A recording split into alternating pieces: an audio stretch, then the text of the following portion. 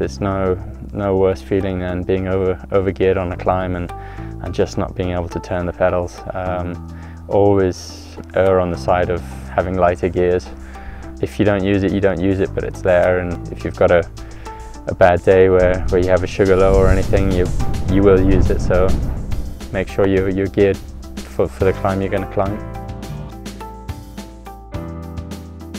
So you make pedaling easier by making the gears in the front smaller and the gears in the back bigger. That's why Chris Froome recommends a compact crank. You can see the inner, smaller gear is smaller than on a standard crank. I have that. But can I put this big 34 tooth cassette on my bike in the back? We will see here that as we try to do that out of the box, it does not work. You can see something is about to snap. And there, so you're back. But luckily, thanks to Durian Rider and his friend Kim over at North Adelaide Cycles, they were able to hack a solution and give me a custom fit here. I highly recommend Kim over at North Adelaide Cycles. He can make the impossible possible. So now I'm ready to climb like Chris Froome, or at least my bike is.